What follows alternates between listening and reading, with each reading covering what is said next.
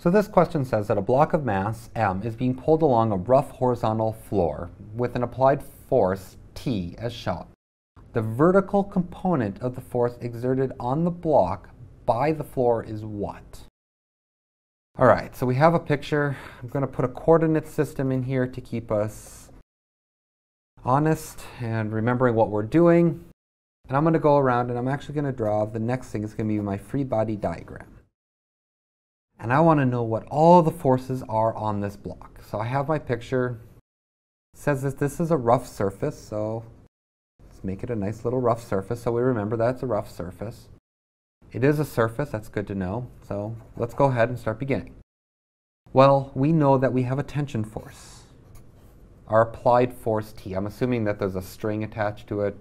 They use T. My mind thinks tension when I see T. All right, so we have a tension force, and it's at some angle theta. We also have a downward force due to gravity, our weight force. The Earth pulls this block down. This block has some mass m. We know that the floor keeps the block from being pulled down, so there's got to be an upward force exerted on the block by the floor. So the floor pushes up on the block, keeps it from falling through. That's why books don't fall through desks. The desk pushes up on the floor. And there's another one. If we're pulling it along in this direction, we're going to actually get, in this backwards direction, a resistive force, a friction force, because of the rough horizontal surface. If you weren't putting this one in your free body diagram, and this is pretty early on in Newton's second law problems, don't worry. We'll cover this stuff probably later, but friction you can get by without dealing with in this problem. Just for completeness sake, I put it down there. So they want to know in the y direction, what is our normal force? What is that force exerted on the block by the floor? So I'm using Newton's second law. I was writing this down. It says that a net force gives us an acceleration, or our net force in the y direction gives us an acceleration in the y direction. And this is actually how we're going to solve this problem, because we know that the acceleration in the y direction is 0. It's not being lifted off the floor, it's not falling through the floor, it's being pulled along the horizontal floor, which means it's just coasting along. So now I have to add up all of my forces in the vertical direction. Oh, I forgot to put vectors on these things, and I forgot to label that that's t. So I'm going to go through and I'm going to start over in this direction and circle around just to make sure I don't miss anything. So the first force I come to is the tension force. And I look, and this tension force has both a horizontal and a vertical component. So I want just the vertical component. It's a positive value because of what my picture shows, but I want the vertical component of tension.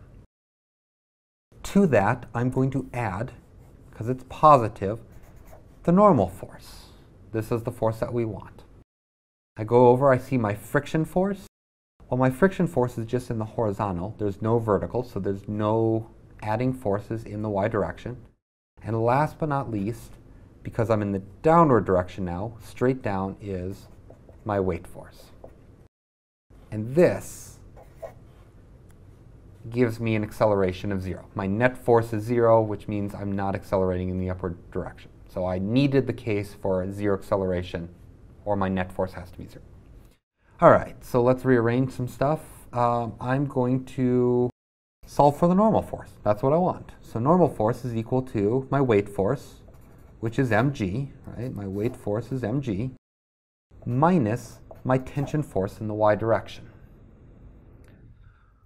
Well, this is a little bit tricky. I'm going to actually draw another picture because my tension force is a combination of two forces, a y and an x tension force. There's an x component to my tension force and a y component, and I want the y.